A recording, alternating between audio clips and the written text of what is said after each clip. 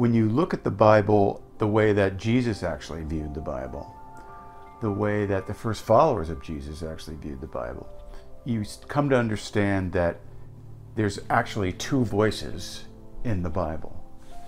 And Jesus was addressing those two voices and say the retributive voice is not the real true God, but the restorative voice is the real true God.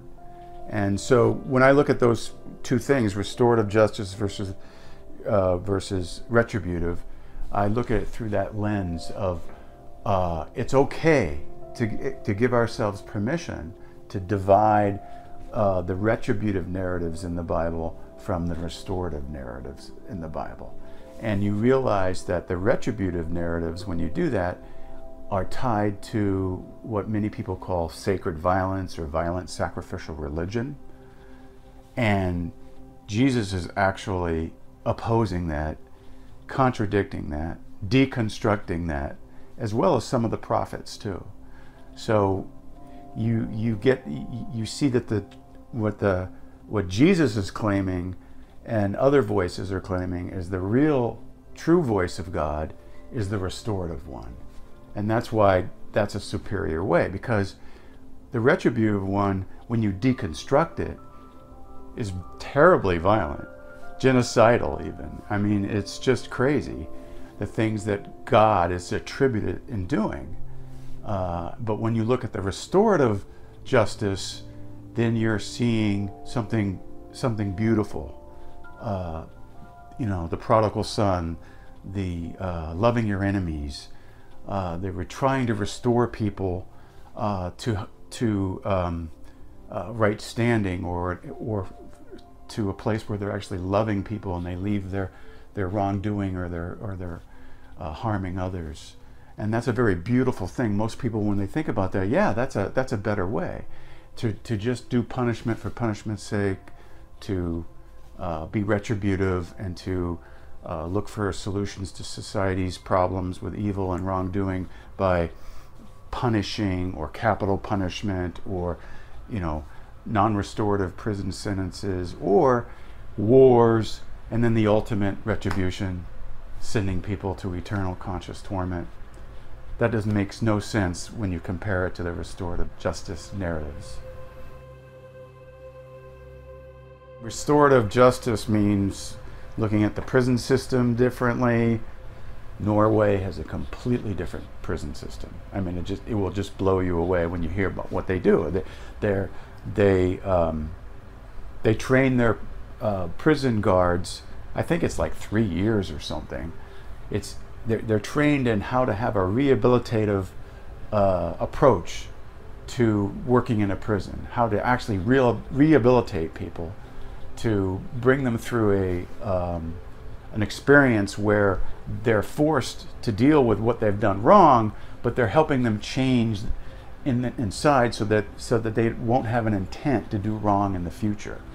And it's totally different from the way that we think about prisons. I mean, there are some people who are working for criminal justice reform in the United States, and they're making progress, but there's a long way to go, and it's still a wide gap between what we do and what Norway does, for example.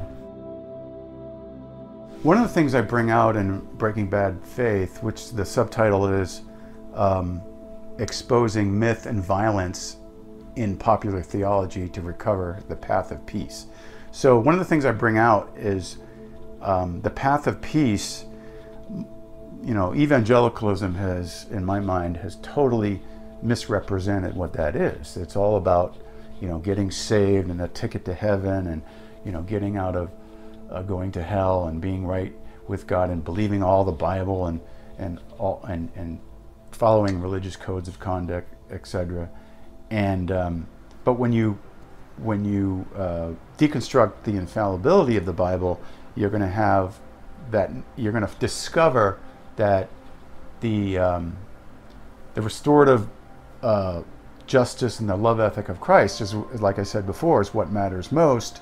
And you're going to discover that there are many ways that you can walk that path of peace, trying to love and restore people, love your enemy, So you approach things in different ways. And in my book, I give 4 examples.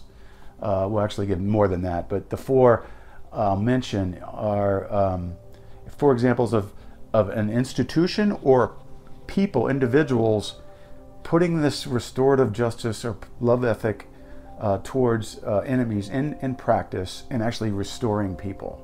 And the first one was, I already mentioned, talked about, was the Norway's prison system.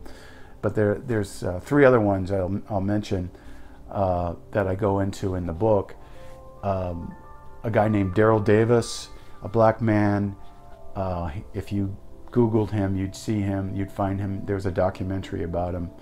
Basically, he started to hang out with Ku Klux Klansmen to find out why do they hate me without knowing me. And he began to realize, hey, I have a desire to know that so much. I'm willing to try to befriend these people and find out what's going on. Make a long story short, he influenced more than 200 Ku Klux Klansmen to give up their robes because he took the time to do that. And it was a risk because in the beginning he thought he wasn't sure if his life was in danger or not. So that's one example. Another one, a Jewish couple. I talk in the book about this couple that they were threatened by an anti-Semite white nationalist, and instead of just condemning the guy, basically reached out to him, challenged him, which Daryl Davis did too. It was both a strategy of challenging them but trying to treat them with dignity. And in this particular case, a Jewish couple won the person over eventually, and they actually converted to Judaism. It was an amazing story.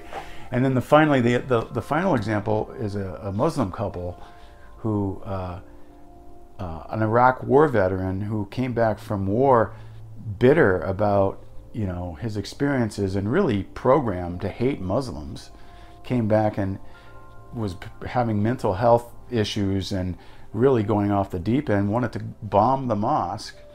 And he walked into the mosque to scout it out one day, and he met this Muslim couple who were leaders in the mosque, and this was in Indiana, and they did the same thing. They treated him with dignity and kindness, and believed that that's what God wanted them how to treat everyone, and he got won over, and so eventually he actually converted to Islam and became a leader in the mosque. So those stories are just dramatic examples of how, instead of being retributive and trying to